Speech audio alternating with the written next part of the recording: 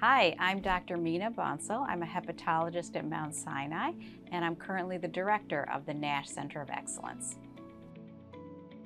A lot of patients are told that they have fatty liver disease either by their primary care doctor or even by a radiologist who happens to be doing an ultrasound and sees that there is fat in the liver.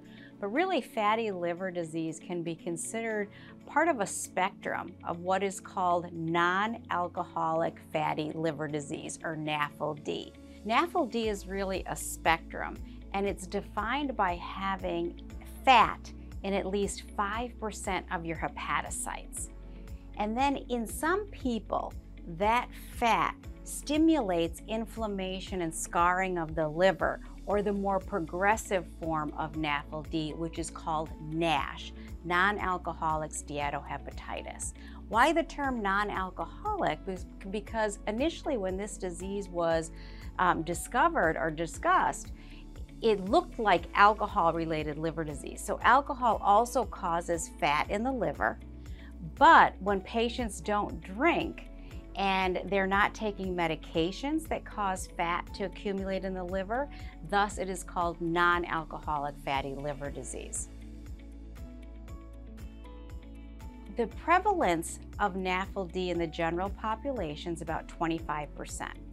If, however, you have diabetes, you're obese, you have HIV, then you are at increased risk of having NAFLD or NASH. Your primary care doctor, or really any doctor, can calculate a simple score called the FIB-4 score. That is based on 4 variables: your age, your platelet count, your AST, and your ALT, which are liver enzymes. And these are routine numbers that they would have, so it's not any additional blood test. That then creates a score. And that score, the FIB-4 score, is very good at ruling out significant liver disease. So if your FIB-4 score is low, you can feel relatively confident in most cases that you don't have cirrhosis or advanced liver disease. However, it's not very good at ruling in lower levels of that disease. So it's good as a rule out, but not necessarily as a rule in. Once that score is calculated, if you have a very low score, you have a low likelihood of having significant scarring of the liver. It's important to note that with fatty liver disease, the most important thing is the amount of scar you have. A lot of people have fat in their liver, but it only matters if that fat in an individual person is creating scar, because scar over time accumulates and causes cirrhosis. So the FIB-4 score is a way to say, hey, do you have significant fibrosis?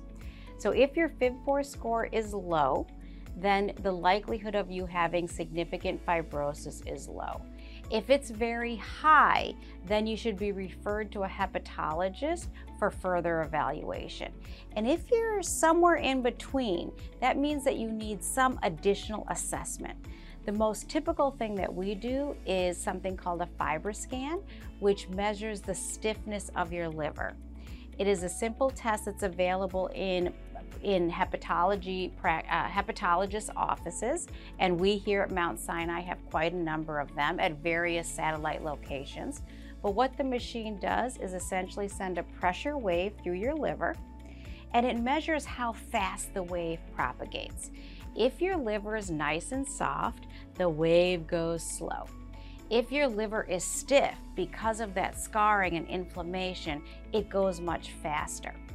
And so that will tell us in an individual person, is the fat causing your liver to be stiff, which is a reflection of inflammation and scarring. Fibrosis is the most important determinant of clinical outcomes in fatty liver disease. So fibrosis or scarring are the most important determinants of clinical outcomes in patients with fatty liver disease. So you want to know what your level of scarring is.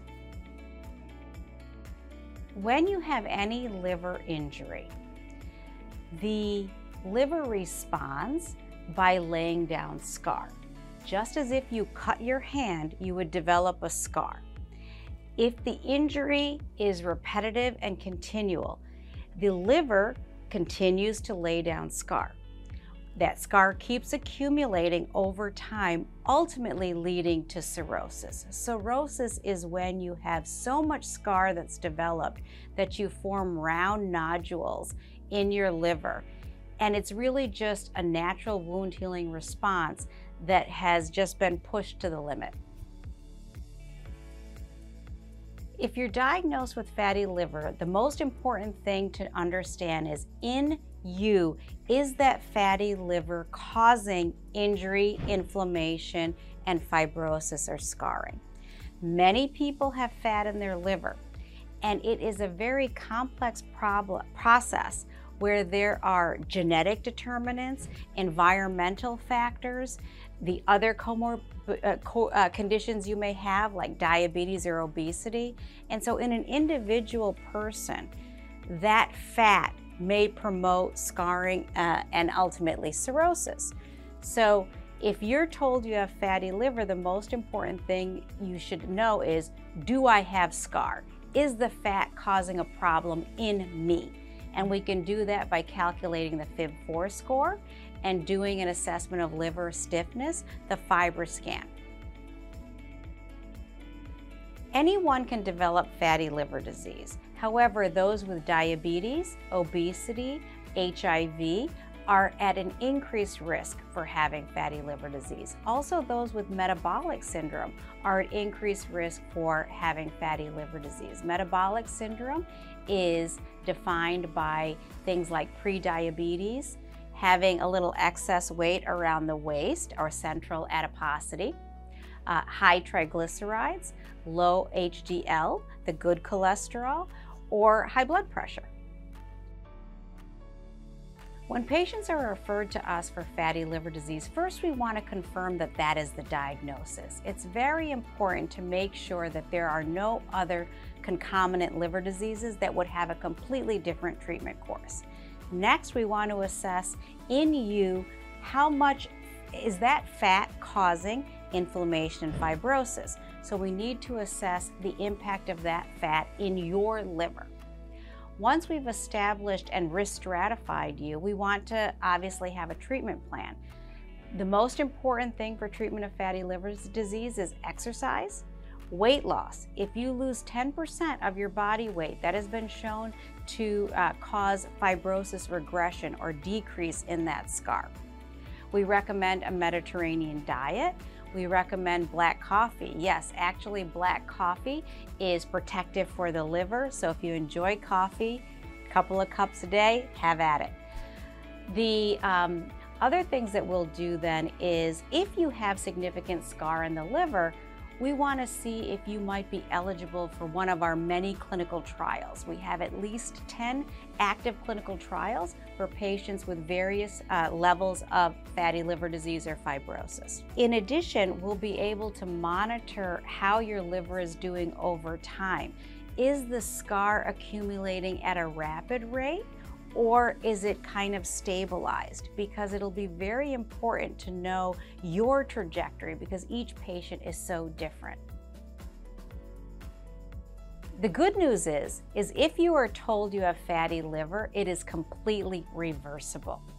We can reverse it with weight loss and exercise. That's been shown in various studies. Not only is fatty liver reversible, or just the fat in the liver reversible, but if you have scar or fibrosis from that fat, that too is reversible.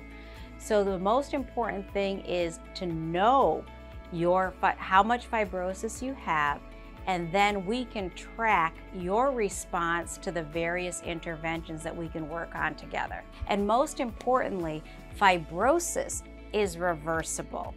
We know that weight loss, dietary and lifestyle modifications can reverse fibrosis. Even early cirrhosis is reversible.